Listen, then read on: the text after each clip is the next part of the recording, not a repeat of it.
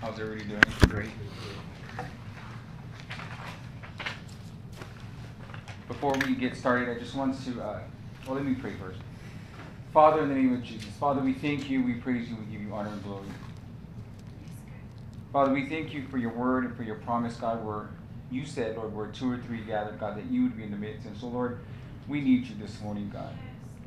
God, I need you personally this morning, God, to help me, to guide me, to speak to me, to teach me, God, to disciple me, to discipline me, Lord, to keep me on a right path, God. Amen. God, I need you, Lord. And Lord, this morning, even as I speak this word, God, I pray, God, that you would give me the words to speak, God. God, I can't do anything without you, nor do I want to. And so, Lord, I just pray that you would bless us today, God, as we're already blessed singing a song, Lord God. Let our life be a song to you, God. Father, so we just pray, God, that you would be amongst us and with us, and because your promise, we know that you are. And Lord, we just ask for revelation, Lord. I pray that you would fill me with your spirit, God. Give me divine, Lord God, understanding and revelation of what I'm saying today, God. God, and let it make sense. In Jesus' name, amen. You know, I just wanted to ask a question, just to throw it out there. What's the first thing that comes to your mind when you hear the word President Trump? And that's a question that I'm asking, and I'm open to answers. God's prayers from Hillary. What did you say? God's prayers from Hillary. Amen. Amen.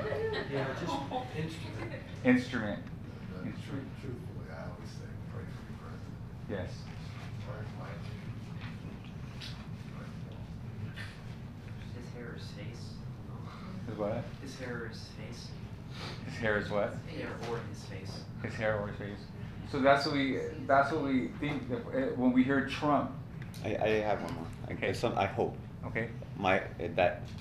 The hope that he'll receive Christ, that he'll know Christ. Amen. Yeah, that's. Amen. I'm just going to add to my word, instrument, the instrument of God's mercy, and at the right time. Right. That's what I think when I think. Amen. You know, because what I have experienced lately, as in a Christian world setting, you know, not even speaking about the unsaved, but you know, the first thing that happens when you bring up the name Trump is hatred. Yeah, it's true. Hatred. You know, and I was amazed that you can't even post anything that has anything to do with Trump, or you'll be targeted. That's right. You know, you get these, you know, Facebook is unfiltered. You got saved and unsaved, and there's people they have a understanding of who they feel Trump is, and that's all they see. You know, as Christian believers, the Lord says that, the Bible says that, you know, that he sets our leaders in place. And as Christian believers, you know, we have to say that, okay, so I might not like this man or believe, or I might not, well, I shouldn't say that. We might think, I might not agree or understand who this man is or the things that he has done in the past. But what I do have to understand as a Christian, that God placed him there to be our president, to be our leader. And we, in honoring God, we need to honor our president. And there has been no president that ever stepped foot in the White House that was perfect. Mm-hmm. Never. Mm-hmm. Never was a president that stepped foot in. They all had issues, every one of them. And so Trump is no different. Right. And yeah, he has a past, but so is everybody else that is passing judgment on him. Mm-hmm. And so last night I posted something because, you know, everybody's been ranting about these children in cages. Right. And it's to the point, I'm like, okay, already, you know what I mean? Can we just...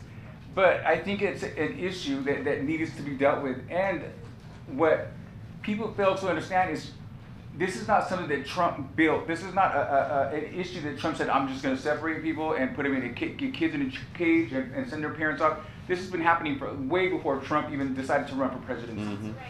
It's been happening way longer. And so what people don't understand is Clinton passed that law. Obama, he what's the word? He upheld it, and then and now Trump is just following the law, you know, that's been set in place.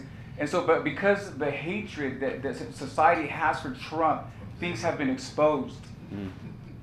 Issues have been exposed, and all that hatred. And I look at this is the revelation that God gave me the other day. He says, I'm using the hatred that America has for their president to raise up issues, because they didn't hate Obama. So they didn't challenge him. They didn't question him. They didn't hate Clinton, so they didn't question him. They didn't challenge him. But because they hate President Trump, they're questioning him and they're challenging him. They're bringing up all these things, and God says, and in all that hate, I'm going to cause it to raise up some issues that humanity needs to deal with. Mm-hmm.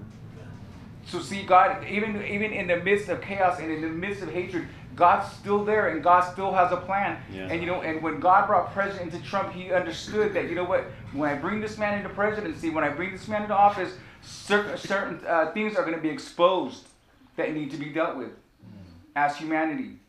Amen. And so God took that hatred and he fueled it. He used it to say, okay, so society wants to say we hate Trump. He's putting children in cages and he's separating families, and they're posting these videos of children crying for their parents that were recorded years ago, and pictures of kids that are in cages that happened 12 years ago and 10 years ago, and they're posting pictures that are in Iraq, and they has nothing to do with the children here at our borders. And they're using these pictures, and because the American eye sees it, and they said, this is what's happening now. Instead of understanding, that's what the Bible says, because of the lack of knowledge, people perish. And so, see, they're seeing all these pictures that are, they're seeing pictures of children going through these horrible atrocities, and not realizing that was under your president that you loved. Right. That was under your president that you loved 8 years before him. Right. These children were still being put in cages. They were still being separated. Their families were still being torn apart. But where was the outcry? Where was the outrage? Mm-hmm. But because you had so much hatred for your president today, that God says, I'm going to use this hatred, and everything that they bring up, I'm going to allow it to be exposed. So now, church, where are we at? What do we do with this information that's been exposed? What are we doing? What is society doing? God doesn't allow things to be exposed and to just sit there to be exposed. Mm-hmm. What are we going to do, church? And so I posted last night about the Clinton, Obama, and then President Trump, and I got a lot of people were saying, Eli, stick to preaching because you don't know nothing about politics. And back and forth, and these are educated people, but these are also people that are pro-abortion. They're for homosexuality. They're for everything that's ungodly and against God. But they're very intelligent. And so I'm careful how I respond to them, because they will start bringing up things that are way over my head.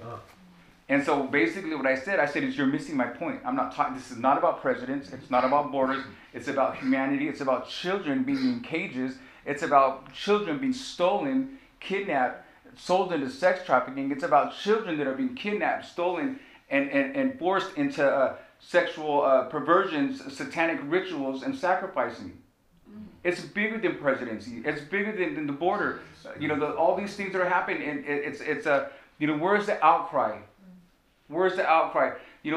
But because we post things on Facebook, all they see is their hatred. They can't see past the hatred. All they see is, I hate this man. I want him I want 4 years to hurry and come. I want him to be impeached. I want him to walk out of the White House. All these different things. It's not about the issues. Mm-hmm. It's not about the issues. It's about, we hate President Trump. Mm-hmm. And we're going to do and expose anything that we can to make him look ridiculous. And it's not about the issues. If it was about the issues, it would have been about the issues before Trump came in, when Obama was in president. Right. If it was about the issues, they would have did something when Clinton passed the bill. Mm-hmm. Telling the truth. It's not about the president. It's about the issues. It's about the heart of humanity. We don't care really about those children being separated. I mean, what they care about is that, we want a president that's gonna say what we want him to say. We want a president that's gonna pass bills that we can live however we want to live. That's right. That's really what we want. And we don't want a president that's gonna put down law, or we don't want a president that's gonna put, not only borders, like the borders, but he's gonna put limits on what the people can do, what laws will be passed. And President Trump, he's not the issue. He's not the issue. There's a spirit in America. Mm-hmm. There is a spirit in America that has taken over, and it's not about the issues. It's about we want to do it our way. Mm-hmm. That's right. We want to do it, and aren't we just repeating our past? Even in the Old Testament, they wanted a king. They wanted somebody over them. They had the God. They had the Lord, but they wanted something else. And here in today's age, we don't want a president that's going to stick to anything that has anything to do with the Bible. We want a president to say, just live in chaos, Do whatever you want to do. It's all about you. And basically, what we're saying is we want a president that worships the devil. We want a president over the United States that will say, you know what? We follow the satanic beliefs. Do what thou will. You're your own God. You're the center of law, because that's really what it is. You can't have an opinion without offending somebody. You can't. If you have an opinion, you're going to offend somebody, and they want to make it illegal. So what can they're trying to almost program us. You can't think. You can't think. You can't have an opinion. You're going to offend somebody. Just keep it to yourself. But somebody else can have an opinion. Right. Somebody else can have an opinion. You know, and what I was doing was, I have a message, but I'll get to it in a minute. This is just stuff that was coming up, and so what I did was I contacted California Family Council, and what they're doing is they're fighting the bill. It's called AB 2943. You know, because they're trying to make it illegal to preach Jesus to people, you know, as a form of help. And so if this law passes, we can't preach the Jesus Christ. We can't outreach. We can't evangelize community, society. You know, we can't do it. And so this is a group of people that they're fighting to not let that law pass. And so I contacted them, and what they said is, you know, meet your city council people, you know, let them know your heart and rally up the troops. You know, because we can see these issues and it can anger us. And we can just continue to sit there and do nothing about it.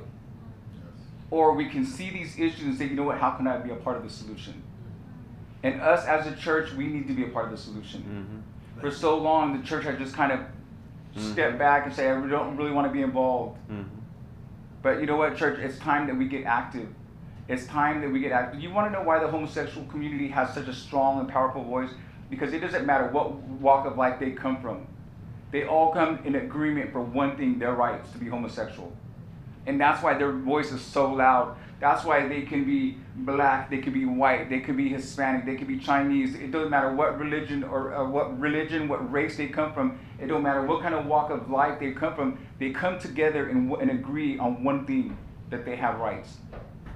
And we as a church, we haven't got there yet. We haven't got there yet. We're still divided. We can't even agree to worship in the same place at the same time. And so we're a divided church, and it's time for the church to become united. It's time for the church to say, you know what, we're one body. And we have a voice, and our voice matters. It matters because Jesus Christ died on the cross for it. That's the only reason we have a voice, is because Jesus died on the cross so that we can have a voice for the gospel. Amen? And so there's all these issues going on right now, church, and what are we going to do?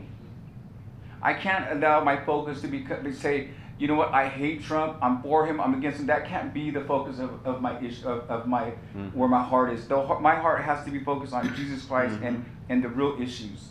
What is the real issues? There's families being torn apart. There's kids that are suffering, not just at the border, but throughout the world, all over the place. And church, what are we going to do? Amen. That was not my anything to do with my message. It's just something that was on my heart, you know, to speak about. You know, the issues that we're dealing with today in today's society is hatred, and most of that is the church. There was church. I posted this thing. I had to delete it because it was just going on and on and on. I'm like, you know what? I never want to post anything that just causes argument and chaos. But at the same time, it was a post that pricked people's heart. You know, and it made it surfaced the real issue. I'm filled with hatred. It's not about the president. I'm filled with hatred. I hate this man. And I don't want him to be my president. And I refuse to call him my president. And I'm a Christian. No, you're not. Hey, you have to speak the truth. No, you're not. You have to speak the truth. So You are not a Christian. Not by biblical terms. You might say you're a Christian, but you can say whatever you want to say all day long. But when you stand before, or when you're compared to Jesus Christ, you're not a Christian. If you're that filled with hate that I could just say one name and all of a sudden your skin starts to boil. Blood starts to boil. I had Christians that didn't want to comment on Facebook so that they wouldn't be seen public, but they called me on the phone. Is this where we're at? And angry, very upset. And I had to calmly talk to them. I said, that's not the issue. The issue, they said, well, I said, what I'm saying, if you see past your hatred, if you see past the hate in your heart, you'll see that what I'm really saying is that these issues have been exposed, and what are we going to do about it? It's not about Trump. It's not about Obama. It's not about Clinton. It's about God has exposed some atrocities that are happening right here in our country. Mm-hmm. And what are we going to do about it? Mm. We have to come together, filled with hatred. How can I hate another man and say I love Christ? How can I say it? How can I call myself a Christian and be a part of division? I can't. There was some people that were posting that were atheists. They believe in God, but they believe in their man-made God, where they don't believe in the whole sin thing, but they believe in God. But there was other Christians that were posting, or not posting, but calling me, and they called in fury. They said, "Brother, I love you with my whole heart, but I need to tell you the truth." And then when they were done telling me the truth, I said, "I love you too." I said, "And I need to tell you the truth. You're filled with hatred, and that's not God. It's not God." I said, "That's a different God that you're serving." I said, "In fact, that's a spirit that you allowed to manifest hatred." And that's the truth. That's the truth, right? When I'm filled with hatred, I can be nice to you all day long, but you say one word, do one thing, and you see this spirit of hatred boil up and just begin to just spew out of my mouth hatred. My eyes change, my face changes, my consonant changes, and I'm just this filled with hatred. That's a spirit. That's a spirit. But I say I love Jesus, and I say I'm a Christian. Amen? I just wanted to bring that up because this is what we're dealing with today. And as Christians, we have to come to a place where we say, "God, you're right and I'm wrong." Amen. In every area of our life. Amen? Mm-hmm. So, today I want to talk about a little bit about freedom. And because this is something that the Lord has been dealing with my heart. And I don't believe that this message is complete yet. But He's been dealing with me with this thing for a couple weeks. And it's freedom. Amen. And the definition of freedom is the power or right to act, speak, or think as one wants, without hindrance or restraint. That was what the definition of freedom came. And when I thought freedom, I said, I'm going to look it up, and it's going to talk about Jesus on the cross and freedom from sin and freedom from bondage and all these things. And that's what I thought it was going to say. But that's not what it said. It says the definition of freedom was the power or right to act, speak, or think as one wants, without hindrance or restraint. And when I started to think about that, I started, and understand what I'm saying. I might say a couple of things that might sound okay. Well, let me process that. But I really thought about what I'm saying. Lord, what am I saying? And so the definition of freedom, even though it wasn't what I initially thought it was going to be, God revealed to me that because Jesus died on the cross, He gave us freedom to choose. He gave us the right. He gave us the right to act and operate in freedom. Whether that freedom means, God, I surrender my whole heart to you and I receive you as Lord and Savior, or I choose to reject you and serve other gods. He gave us that right when He died on the cross. Even though when He died on the cross, He did it so that humanity could be won back to the Father. But in the reality, when we really start thinking, Jesus died on the cross to give us freedom. And that freedom, as humans, we have the right to choose or to reject. Amen. Does that make sense? Yeah. What I'm saying? Mm-hmm. Jesus gave His life so that we can have life, breaking the curse of sin and making a way for freedom from flesh and the power of the devil. That's what He came. He came to seek and to save the lost. Amen. John 3:16, it says, "For God so loved the world that He gave His one and only Son, that whoever believes in Him shall not perish, but have eternal life." That's why Jesus came. He came to die on the cross. He came to give His life as a ransom so that those that believe would have eternal life. And we have that right. We have that's why He died, to say, I have the right to be free. I have freedom in Christ. He died on the cross so that I can be free. But then there will be others that reject Him. And that's their right. They have that right. And, I mean, and as crazy as that sounds, that's the right that they have to say, you know what, I reject him. I'm never going to receive him. Amen? Yeah. Am I on the right track? Is this conflicting to what anybody? No, go ahead. Because in reality, he gave us the right. Jesus on the cross, there's so much more to his dying on the cross, his sacrifice. He gave us that right. And I think about the two thieves. One of them received him, one of them rejected him. That's right. He had that right. He had that right. That's why he was there on the cross. I'm here on the cross to seek to save the lost, to give my life as a ransom, that whoever believes will have everlasting life. And one of the criminals said, remember me. Remember me. He says, today you will be in paradise with me. He gave him that right by dying on the cross, and then so much more. And Jesus on the cross, he died so that we can have freedom. That we can have freedom, that we can have liberty. Amen? And freedom looks different to so many people. If you talk to 10 different people, you can say, "What if I asked in this room, what does freedom mean to you?" You know, because we're all Christians, all of us should have the same mindset of what we believe freedom to be. But if you ask random people, what does freedom look like to you? And freedom to every person, it looks different. You know what I mean? Some people, you know, I have talked to different people, I've known different people, and I've known people that were institutionalized, and I know people that have got out of prison and they say that was the most horrible experience I've ever went through.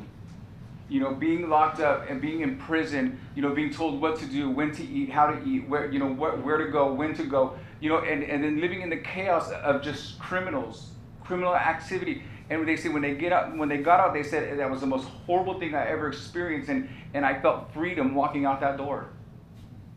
Freedom. For one man, that's what freedom looked like for one man. But to another man that I know and I talk to, he says, I feel imprisoned when I'm out here. I feel trapped. I feel overwhelmed when I'm walking free. I mean, when I'm walking outside the walls of prison. I only feel freedom when I'm sitting inside a prison. And that's a person that's institutionalized. But to him, he feels more free in prison than he does walking out here on the streets. And so freedom looks different for different people. And so for one, freedom looks like, you know, I'm outside these walls. I'm not restrained by guards and police and all this craziness. And I can walk around and make my own decisions. I can eat when I want to eat. I can sleep when I want to sleep. I can do what I want to do. Out here, I'm free. But to another man, he will say, you know what? That's not freedom to me. I feel more free when I'm inside, when I'm confined, when I'm told what to do, when I'm told what to eat. I have this mindset. I'm institutionalized, and I'm not overwhelmed by the things of the world and life and decisions. And what's it called when you get old? You have to get a job. You have to pay your rent. You know, they don't have responsibility. And it's easier for them. It's easier to be locked up in a prison cell where I don't have any responsibilities. All I got to do is get up, change, eat my food, go out there for an hour, do whatever, and then eat lunch. And that routine, that to them, that's freedom. And so to every person that you talk to, freedom might look a little bit different. Amen? You know, to some people, they will say freedom. You know, I growing up in the homosexual community, I've talked to so many young boys that they said freedom came to them the day they were able to expose themselves. When they were able to come out of the closet and tell their parents, you know what, I'm a homosexual. I'm attracted to men. And their parents either received it or rejected, but the thing was is they felt freedom exposing that thing, and now they're living that life. They say that's freedom. I'm not bound. I don't have to be in the closet. I don't have to live in secret anymore. I'm free. Amen? Where somebody else will say, I'm living this life. I'm living a life as a homosexual, and I've been sleeping with all these men, and I'm living this life, and I feel trapped. I feel bound. I don't feel free. You know, I feel like there's something missing. And the Lord says they will find freedom in Christ. And so for every person, freedom looks different. For me, freedom looked like when he broke the chains of homosexuality, that was freedom for me. When he broke the chains of addiction, that was freedom to me. When he broke the chains of insanity, that was freedom to me. Where other people will say, that's not freedom to me. That's not freedom. They would say, you're a slave to a God that you don't even know exists. That's what people will sometimes say. I'd rather be a slave to my own flesh. I'd rather be a slave to myself. You know, and they say freedom to me looks different. Freedom to me says I can do whatever I want, whenever I want to do it. And that's a sense of freedom to them. Amen?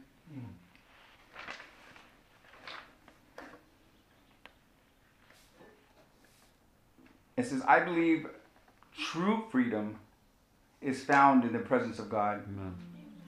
The real encounter with Jesus Christ, complete surrenderance to Christ, recognizing his deity as Lord and Savior. Amen. Amen. I believe that that's when we experience true freedom. Amen. It's in that encounter with Jesus Christ when I come to that place and I realize that, you know what, this is the King of Kings, this is the Lord of Lords, and I surrender my whole heart, and that's complete freedom. That's complete freedom in that place. Amen. Let's go to the book of Acts. The book of Acts. Chapter 16. I'm going to read 16 through 40. And this is probably more of what I'm really wanting to read, but I just want to read the whole text. Amen. It says, now it happened as we went to prayer that a certain slave girl possessed with a spirit of divination met us, who brought her masters much profit by fortune telling. The girl followed Paul and us and cried out, saying, these men are the servants of the Most High God, who proclaim to us the way of salvation. And this she did for many days. But Paul, greatly annoyed, turned and said to the spirit, I command you in the name of Jesus Christ to come out of her. And he came out that very hour. But when her masters saw that their hope of profit was gone, they seized Paul and Silas and dragged them into the marketplace to the authorities. And they brought them to the magistrates and said, these men, being Jews, exceedingly trouble our city. And they teach customs which are not lawful for us, being Romans, to receive or observe. Then the multitude rose up together against them, and the magistrates tore off their clothes and commanded them to be beaten with rods. And when they had laid many stripes on them, they threw them into prison, commanding their jailer to keep them securely. Having received such a charge, he put them into the inner prison and fastened their feet into the stocks. But at midnight, Paul and Silas were praying and singing hymns to God, and the prisoners were listening to them. Suddenly there was a great earthquake, so that the foundations of the prisons were shaken, and immediately all the doors were opened, and everyone's chains were loosed. And the keeper of the prison, awakening from the sleep, seeing the prisoner's door open, supposing the prisoners had fled, drew his sword and was about to kill himself. But Paul called with a loud voice, saying, do yourself no harm, for we are all here. Then he called for a light, ran in, and fell down, trembling before Paul and Silas. And he brought them out and said, sirs, what must I do to be saved? So they said, believe on the Lord Jesus Christ, and you will be saved, and your household. Then they spoke the word of the Lord to him and to all who were there in his house. And he took them the same hour of the night and washed their stripes, and immediately he and all his family were baptized. Now when he had brought them into his house, he set food before them, and he rejoiced, having believed in God with all the household. And when it was day, the magistrates sent the officer, saying, let those men go. So the keeper of the prison reported these words to Paul, saying, the magistrates have sent to let you go. Now therefore depart and go in peace. But Paul says to them, they have beaten us openly, uncondemned Romans, and they have thrown us into prison, and now do they put us out secretly? No, indeed, let them come themselves and get us out. And the officers told these words to the magistrates, and they were afraid when they heard that they were Romans. Then they came and pleaded with them and brought them out and asked them to depart from the city. So they went out of the prison and entered the house of Lydia. And when they had seen the brethren, they encouraged them and departed. Amen? Amen. So here's Paul and Silas. And there's this woman that's demon possessed, and she's following them, and she's saying, these are the men are servants of the Most High God. And she kept on, and Paul got aggravated. He was like, enough. You know what I mean? He started to get upset, and he rebuked that spirit, and the spirit came out, and the masters were upset. Instead of rejoicing that somebody received deliverance, somebody received freedom, they were upset because, like, that's our money. And that's like when you go out to the streets and you try to talk to prostitutes, the pimps are like, that's my money. That's my money. You're not taking food off my table. It's the same mindset. It's the same spirit. They were so upset with Paul and Silas that they rebuked that spirit, and they weren't concerned about the woman that was possessed and was tormented she had to go through. All they were concerned is that this woman speaks from demons, and she says things that people will pay us money to hear. And so they were using this woman. Amen. But Paul cast that demon out, and so now they're upset because now you just took from our plate. Now you just took from our table. They're upset. They're mad. And so what did? They beat Paul and Silas, and they threw them into prison. And the Bible says at midnight they were singing songs, and they were praying. And we're talking about prison. You know, we're talking about prison. I know when I went to jail, I was not singing songs, and I was not praying. Amen. I was praying, Lord, get me out of here. That's all I was doing. I was not in a place where, oh, this is, you know, I'm confined, I'm behind bars, I'm in a place where everybody's completely chaotic and insane, and everybody wants to kill each other. It's just chaos in here. This is a great place just to be in peace. That's not what I was thinking. That's not what was going through my mind. I was watching people die at my feet. I was being threatened that people were going to kill me. I had the cops lying about me, saying that I was involved with some gang, and they put me in a place with rival gang members. I was not in a place of peace. It was not a place where I wanted to be. I certainly wasn't going to sit there and sing songs. You know what I mean? But here, Paul and Silas, they were beaten. They were beaten. And they were thrown into prison, and they said, let's pray and let's sing songs. Mm-hmm. Amen? Mm-hmm. That's complete peace. Mm-hmm. That's what happens when you encounter the true living God, when you encounter Christ, and you have that freedom to have peace.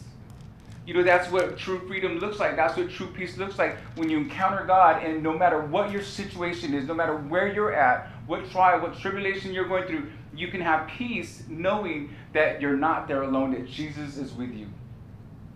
That Jesus is with you. Amen? That's a great place to be. That's when you know that I've encountered the real God, because it don't matter what my world looks like. It doesn't matter what my situation is. It don't matter what storm I'm going through. It don't matter what mountain I'm climbing right now. I know that I'm not alone, and I know that I'm with Jesus, and his promise is that he will be my help. He says in Isaiah, he says, I am the Lord your God. He says, I take you by the right hand and I help you. That's a promise I can stand on. It don't matter what I'm facing. Yeah, my flesh might want to react. My flesh might want to respond. But then my spirit reminds me that I have a God that promised me that you don't have to be afraid. I'm taking you by your hand and I'm going to help you. Amen. And suddenly a peace will come over me saying, God, I know that you're in complete control. I have no answers for the next few minutes, God, but I know that you have everything in your control. God, I just trust you. And that's a peace that we can have knowing Christ. Amen? So I believe that true freedom is found in the presence of God, the real encounter with Jesus Christ, complete surrenderance, deity to Christ, recognizing his deity as Lord and Savior. I believe that that's the place. When we come to that place, that's where true freedom is. That's where true freedom is. And it don't matter if I'm walking the streets, or it don't matter if I'm locked up in some little hole right in the middle of the darkest place in prison. When I know Christ, and I know that he died on the cross to set me free, that's true freedom. That's true freedom. And we can't, there's not a place here on earth that if you really know God, if you really know Christ, if you really have that relationship, there's no place here on earth that I can be, whether good or bad, that I have to be, say, this chaos is overwhelming me. I know that, because I know Christ, no matter where I end up, God, I know that you're with me and I have peace. I have peace. I'm in complete freedom. I might be bound with chains. I might be behind prison walls. I might be in an institute. I might be in a hospital. Wherever I'm at, I'm completely free. What you see in the natural doesn't override what's going on in the spirit. Because if my spirit is free, no matter what you do to me, no matter how you try to confine me, I'm free. And you can't steal that from me because Jesus Christ died on the cross to give it to me. Amen? That's true freedom. Paul and Silas, they were in this place. They were in this place and they knew what true freedom meant. True freedom wasn't defined, walking the streets. True freedom wasn't confined about, making your own decisions. True freedom was found in their relationship with Christ, knowing Christ. And even though they were beaten, even though they were in a prison, and they were completely free. Amen? And that's where we have to get, to know that we're completely free. It says in James 1:2, consider it pure joy, brothers and sisters, whenever you face trials of many kinds. How can you consider it joy when you're going through a trial? Because you know that Jesus Christ is there with you. Amen? Mm-hmm. So many times we can get caught up in going through trials and tribulations, losing hope. Sometimes that trials and tribulations, if you're a parent, sometimes that trial and tribulation looks like my children are wandering. They used to go to church. They used to sing songs. They grew up reading the Bible, but now they're at a certain age where they say, you know what, I don't really want to live that kind of life, and now they're just kind of drifting off, and you try to hold on to them, but they're making their own decisions, say, you know what, it's not for me. And that's a trial for a parent. Because now you see, my kids are out there shooting drugs, hanging out with gangsters, selling drugs, prostituting, living all these crazy ways, trying to, do whatever they want to do. And it looks crazy. And it's a trial that a parent will have to endure, seeing their kid. What if my kid dies? I don't know for sure the life that my children are living, that they're going to make it home today. And that's a trial that we have sometimes as parents. I'm an uncle. So I go through those, not like they're not my children, but they're as close as I have to children. And so we see this, but we have to know that even in the midst of that trial, that God has a plan. God has a plan. I might not be able to change my children's mind, but I can get on my knees and go to the God that can. Amen? Amen. And so no matter what trial, what tribulation, the Bible says, count it all joy. Count it all joy. And you say, how can I count it joy? My children are out of control. How can I count it all joy? My husband's having an affair. How can I count it all joy? My wife is running off with another man. How can I count it all joy? I just lost my job. I'm losing my house. How can I count it all joy? Because we know Christ. And if we know Christ, we know God. My world is falling apart and it looks chaotic, but I know that you have a plan. Amen. I know that you have a plan. And I have to trust in that. And that's where true freedom comes. Because no matter what trials, what tribulations hit us, we're not going to be bound by that. No matter where we end up in life, we lose our house or whatever happens, we end up in jail. No matter what happens, we have to trust that God, you have a plan. We have, if this law passes, it's going to be illegal for us to preach the gospel, to evangelize. And if we continue to do it, because I know we will, even though they say we can't, we're still going to preach the gospel because we believe in our heart that that's why Jesus Christ died, so that we can continue the work. He said, greater things will you do. Greater things will you do. And so we're going to carry on doing the same thing. How can I say the gospel doesn't work after a woman stopped on the side of the road to preach the gospel to me in the middle of a suicide attempt? How can you tell me it's offensive? How can you tell me it doesn't work? I'm living proof. I shouldn't be speaking to you. I shouldn't even be alive. I shouldn't be breathing. I should be buried somewhere, either burning or on my way to hell. That's where I should be. But because one woman stopped to preach the gospel, she says in her mind, I know that this man, if he dies, he's going to die and he's going to go to hell. He needs the gospel. And what happened? She preached the gospel and it transformed, it changed my life. It changed and so we know that the gospel is true. We know that the gospel works. And so if we're here and they pass this law saying you can't preach the gospel, you can't say Jesus can help you, you're going to go to jail. Well, you know what? Then God must have a jail ministry for me because that's where I'm going.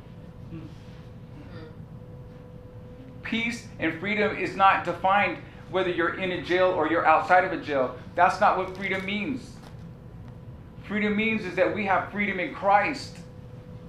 That's where we find true freedom, in Christ and what He's called us to do.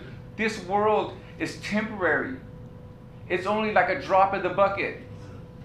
It might seem like a long time, but I'm realizing now that I'm getting older, time's going by really fast. Time's going by really fast. It's already June. A half a year already went by. It seems like I just got back from Mexico. Now I have to start thinking, okay, I need to start getting ready to go back to Mexico again.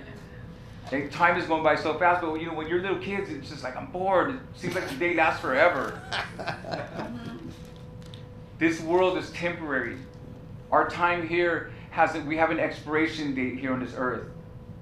And we need to preach the gospel. We need to remember why he died.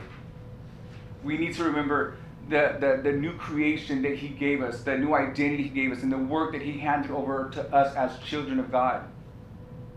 And so we have to understand what it means to truly be free. Truly being free means I'm no longer a slave to the devil. Amen. I'm no longer bound by drug addiction and insanity and sexual perversions. I'm not bound. I'm free. And regardless if I'm inside of a jail or if I'm walking these streets, you know, I don't have to be a prisoner in my own mind anymore. I'm free. I'm free. And I found that freedom in Christ. Amen?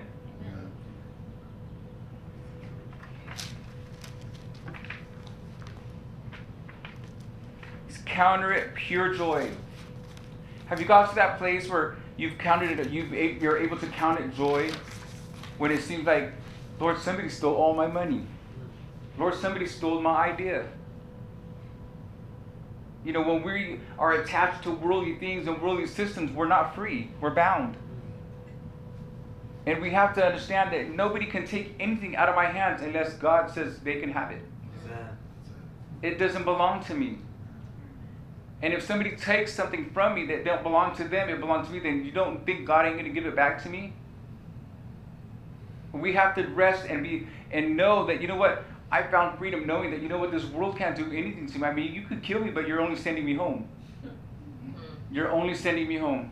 And I'm not saying let's go outside and say, kill me, kill me. I'm not saying anything like that, but if we do get killed, the reality is we go home to be with our Father.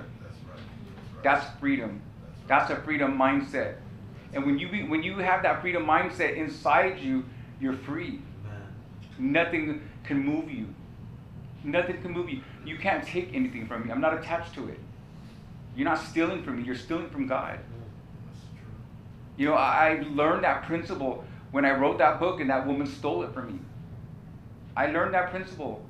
It never belonged to me. And God said, and if I want to take ownership of it, he said, keep it. I don't need it. That's what the Lord said. I wrote this book. This woman stole the copyright. She did all these things, and I was disturbed, moved to the point where crying because my family kept saying, don't trust her, don't trust her, don't trust her. And I just, what do you call it? What's that word when you, I defended her. I said, she's a woman of God. She goes to church. God told her, and I defended her, and I defended her. I told my family, you're wrong. You're wrong about this woman, and she did exactly what they warned me she was going to do. As a Christian woman. And I got to that place where I felt like, you know, I was robbed. I felt like, you know, I felt all those different things, those different emotions were coming up. And, you know, and to the point where I just began to cry in my room at 12 o'clock at night. And then I clearly heard the Lord say, he says, why are you so upset? I said, God, she stole from me. She took something from me that didn't belong to her. She violated. And the Lord says, I thought you said when you wrote this book that you wanted it, you were writing it for me. I said, I did. And he goes, well, then what does it matter whose name's on it? Amen. What does it matter who the book belongs to? And he says, if you can't put this book in my hand and have peace in your heart, he says, keep it. I don't need it. That's what the Lord said. And I'm still angry. And I'm still thinking, this lady, I know where she lives. And I'm still thinking, you know, I could have her house burned down. And I'm still thinking all these crazy things. Why? Because I'm still a human being. Yeah. And I was a new Christian, 2 or 3 years in Christianity. And so I'm thinking all these things. And at 3 o'clock, a peace came over me. And after I got done crying and wanting to argue with God and all these things, a peace came over. I said, God, you can have it. I did my part. I wrote the story. She can put her name on it. She can have it. It all belongs to you. Amen. It's all for you, God. The next morning, 7 o'clock in the morning, that woman called me. She said, something happened about 3 o'clock in the morning. something woke me up and said that I needed to give you the copyrights to this book back. Well, That was the Lord. Because when I called the publishing company, Yes. they said, Mr. Contreras, Glory to they God. said, this book does not belong to you. You need to ask so and such, because legally she owns the copyrights to this book. And that's when I began to go through this spiral of emotion. But when I got done crying and I got done being a little kid and I got done throwing my little tantrum, I said, God, it all belongs to you. It all belongs, because he reminded me, that's not where you find your freedom. Yeah, that's right. You found your freedom on the side of the road when you encountered my son. Yes, yes. That's what true freedom is. Thank you, Jesus. Don't try to hold on to something. Don't try to be bound by something. And I realized, you know, God, you're so right. This book has nothing to do with the true freedom that I found in a relationship with Christ. Nothing to do with it. And I gave her this book, and God gave it back to me. I own the copyrights to the book. That's because I found peace. Nobody can steal anything from you, and if they do, it's okay, because they're not stealing from you, they're stealing from God. That's right, you got it. And we can't fight with people. We can't argue with people. When I'm bound to something, when I'm attached to worldly things, that's when it comes like, I'm not letting this lady steal my book. You know, all of a sudden the flesh rises and I want to take ownership of something that doesn't belong to me. The only thing that belongs to me is what Jesus did on the cross. My freedom that I have in my relationship with Jesus. That's what I own. That's what I belong. The blood that was shed on the cross for me. That's all that I need to focus on. Nobody can steal that. Yes. Nobody can take that from you. That belongs to you. He did that for every one of us, and nobody can take that from us. All these other things, it's just worldly stuff. It's just worldly stuff. And so here Paul and Silas, they're in this prison. And they said, you know what, this prison doesn't define freedom to us. Yeah. It's not what we see freedom. Freedom is that we're going to preach the gospel, that we know Jesus Christ, that we know that when we leave this earth, that we're going to spend an eternity in heaven with our Lord and our Savior, and we'll be in our right place forever and ever and ever. That's where you find complete freedom. When that's your focus, when that's your understanding, nobody can tear you down, nobody can break you down, nobody can knock you down. You get knocked down, but you get right back up. Why? Because nobody could take the true freedom that Christ died on the cross for you to have. Amen? Amen.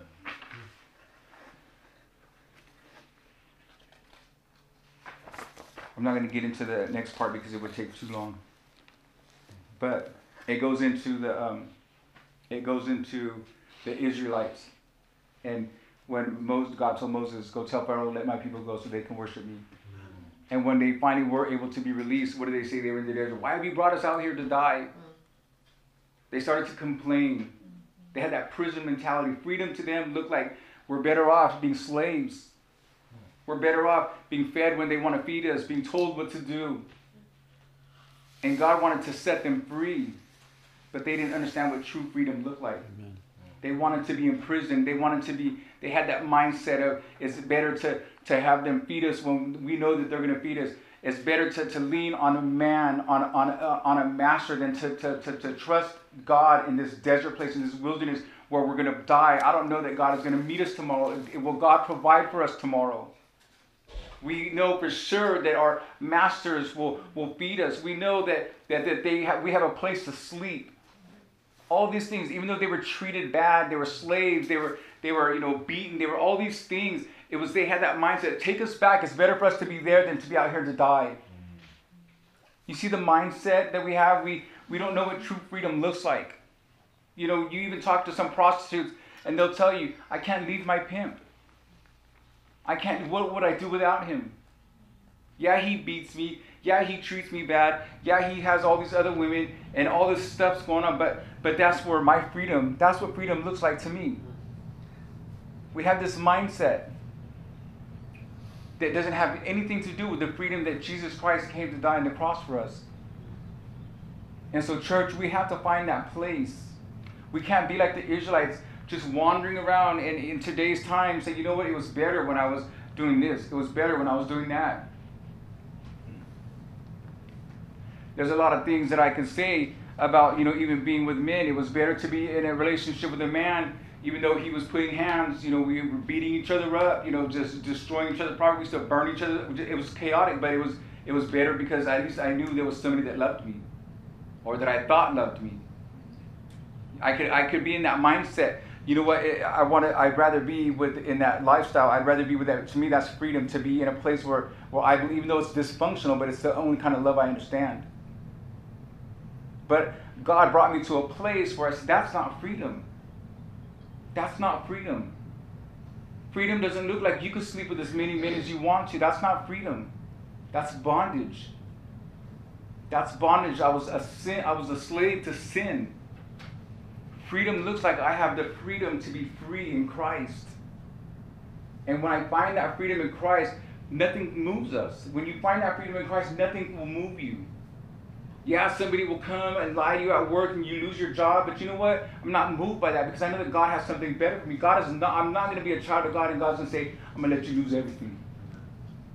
And if He does, it's for a purpose and for a reason. It's for a purpose and for a reason. Maybe we're attached to some stuff. And God says, I can't be in competition with this house. I can't be in competition with this title. You say I'm your God. You say that you surrendered your whole heart, but I have to compete with this thing. And God says, I don't want to compete with that thing, so I'm going to allow you to lose it all. And it's in that place where you have nothing that you look and say, you know what? I have God. I have God. And sometimes the best place to be is at the bottom.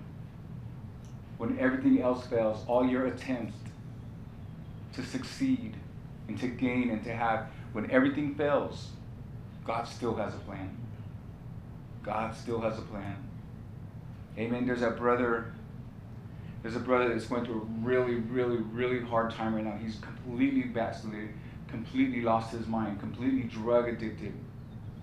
And the church is like, this is crazy. This is crazy. I can't understand how he got this far. He fell this far down.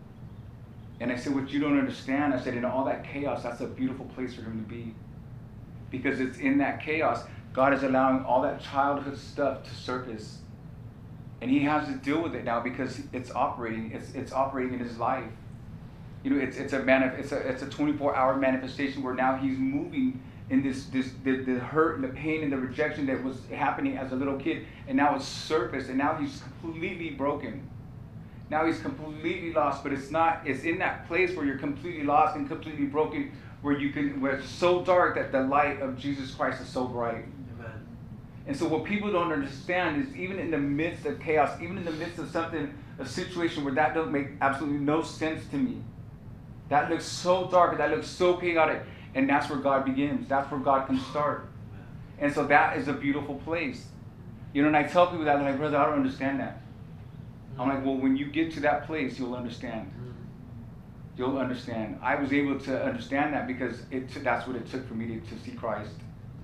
In all my brokenness, in all my attempts to succeed, everything failed. Nothing worked. Everything was a dead end. And that's when I realized what I can't, where I stopped, that's where God began. And that's when God said, let me take over and I'll do it. And so in the chaos, we have to come to that place where complete peace, knowing that I have freedom in Christ. Amen? Mm-hmm. In John 8:36, it says, so if the Son sets you free, you will be free indeed. Amen? If he sets you free, why would you think that you're not? Amen? When you become a Christian and you say Jesus Christ is Lord, see, that's why a lot of people, they jump and say, oh yeah, I surrender, I receive Jesus Christ as my Lord and Savior, but have no intentions of getting to know him, changing their life, or allowing him to be Lord and Savior. They just say the words just to say it. Maybe they were, they felt led because everybody said, you gotta say it. For whatever reason, they did it. Amen? But for those that truly believe the Word of God, it was in that scripture, what was it? Correct me if I'm wrong, 2 Corinthians 6:19 or 9:6, where it says, some of you were drunkards and homosexuals, but you were washed, you were cleansed, and you were sanctified by the Spirit of God.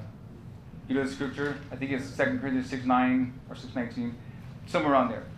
It wasn't until I read that scripture, it says, but this is who some of you were, but you were washed, you were sanctified. When I read that scripture, it brought truth to me, because it says some of you were homosexuals. Some of you were living that life, But because of Christ, because of the Holy Spirit, you were washed, you were cleansed. Amen? And I saw that scripture, and that's when it became a reality to me. I don't have to be a homosexual no more. Amen. I was washed. I was cleansed. That's not who I am. I have an identity, and that identity comes in Christ. But see, first I have to come to the place where it said, I believe that the Word is God in word form. I believe that the Word of God is complete truth. And I will, in every area of my life, say, God, you're right and I'm wrong. So when I read something in the Bible that contradicts what my mindset is saying, I know that I need to change my mind because this is truth and this is lie. Mm-hmm. When we come to that place where we can read the scripture, we're so convinced, I'm so convinced, God, that you're right and I'm wrong in every area of my life. God, you said that I was washed, I was cleansed. I'm not that person anymore. I'm not filthy. I'm not dirty. I'm sanctified. Why? Because of the blood of Jesus. The blood of Jesus. And we get to that point in life where we say, you know what? The Word of God is truth. And when I read the Word of God, I can stand on that promise. I can stand on that foundation knowing that it's true. And so when the world tries to come against me, it tries to say this, no, I don't believe that lie because the Bible says this. But you could only get there by coming to a place where you say, you know what, God, you're right and I'm wrong. You're right and I'm wrong. In 2 Corinthians 3:17 it says, now the Lord is a spirit, and where the Spirit of the Lord is, there is freedom. There's freedom. If we say that the Word is true, and we say that because there's two or more here gathered, that the Spirit of God is here with us, there's freedom here. There's freedom here. When we come into a place, maybe we come bound with mindsets and understandings, and we're still dealing with rejections and hurts and pains. But, you know, when we say that now the Lord is a spirit, and where the Spirit of God is, if the Spirit of the Lord is here, there's freedom. There's freedom. We find freedom in the Spirit of the Lord. And so we either believe that or we don't.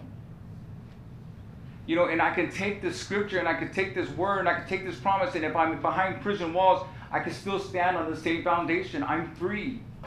These walls and these bars don't dictate. It's not going to dictate to me whether I'm free or I'm bound. I'm free because of Christ, not because I'm in a prison cell. I'm not free because I could wander the streets. I could walk out of this house at any time that I want to. That doesn't mean that I'm free, because I could be imprisoned in my mind. But I know that I have freedom because the Word of God says I'm free. That there's freedom in this, wherever the Spirit is. Amen? Amen. And then whoever the Son sets free, you're free indeed. When we received Jesus Christ as our Lord and Savior, we became free. We experienced a freedom that the world can't offer. We experienced a freedom that Satan can't convince us, you know, that we can have a part of. I don't need that freedom. I need Jesus. Amen? And so we're free. Amen? Amen. Father, we thank you today for this word. Lord, I hope that it was that it made sense to anybody. Father, I pray that you would give us revelation, Lord God, that we are free, Lord. God, we're not bound by worldly systems. God, we're not bound by lies. Lord God, we're not bound by the enemy. God, that when Jesus Christ died on the cross and he gave his life so that we can have life, that when we received Jesus Christ as our Lord and Savior, God, we came to a place of complete freedom. Complete freedom. And Lord, I make a decision today to walk in freedom, the freedom that I have in Christ. Lord, I pray, Lord God, that you would reveal, God, every lie, Lord God, operating in our lives, Lord God, that contradict that we have freedom, that contradict your word or your promise that you have for us, Lord, as children, God. God, I pray, God, that if we have confessed you as Lord and Savior, Lord God, but that, God, we don't really know your word, we don't know to compare the truth to the lie. Lord, I pray, God, that you would give revelation, God, that you would give discernment, Lord God, to the word, oh God, that we would, Lord God, meditate on your word, God, that we would recognize what the true word really says so that we have something to compare the lie to. God, and I pray, God, from this day forward, God, that you would give us an understanding that we're free, Lord. Yes, Lord. That we're free. But Lord, there's even a scripture, Lord God, that Paul talked about. He says, I'm a slave to righteousness. Lord, if we're going to be bound, if we're going to be slaves, let us be slaves unto you. Let us be slaves to righteousness. Let us be bound by you, God.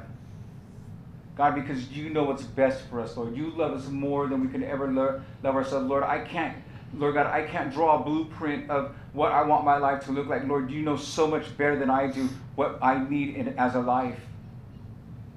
And so, Lord, I just pray, Lord God, that you would continue, God, to show us, reveal us to us, God. God, that we have freedom in you, God. And it doesn't matter, God, what I'm seeing, God, what this reality looks like. Lord, I'm free. I'm free, and nobody can steal this freedom. Nobody can take this. I can give it away, but nobody can take it from me.